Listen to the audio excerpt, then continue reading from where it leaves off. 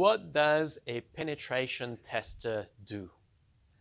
As a pen tester, your job is to know about application and network vulnerabilities so that you could be engaged by organizations to attack mobile applications, web services, sometimes IoT devices.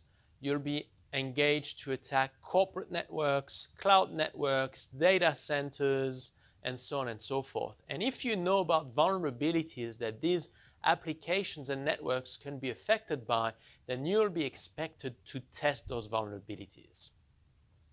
Organizations will pay you to run attack simulations that often go between 3 days to 10 days on average as a way to get some level of assurance as to whether or not they have critical vulnerabilities that they should know about and that they should fix.